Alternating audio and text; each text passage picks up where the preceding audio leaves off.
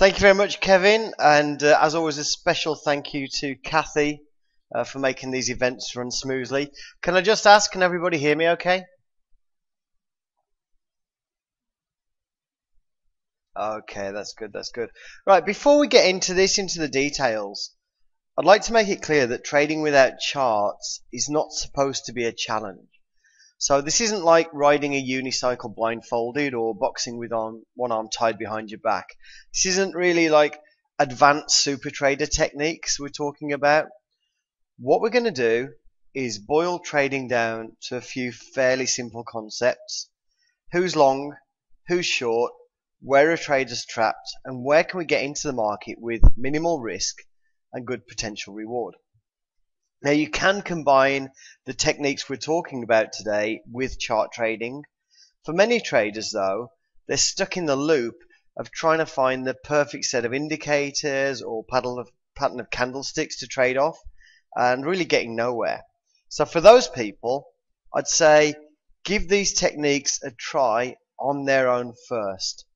Now for the other people, the ones that already have an edge off the chart and you're looking to improve upon it, I'd say don't throw away anything that is already working for you. Bottom line, this method of determining where to get in and out of the market does require you to change the way you think about the markets a little. It's not really complicated, it just requires a different mindset. Now what we're talking about is the way that most prop traders start out. Prop firms tend to teach their interns to trade this way, mostly because it's the fastest way to get them profitable.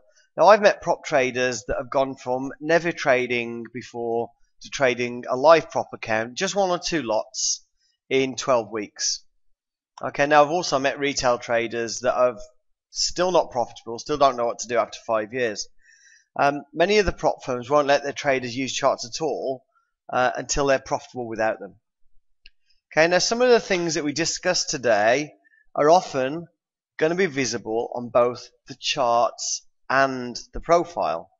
Okay, you're going to see that today in some of the examples, but it's not always the case, and we're going to use the profile because that still has the edge. Okay, so on to a new chart.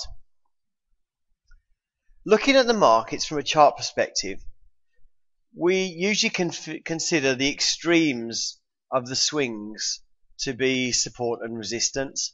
Now some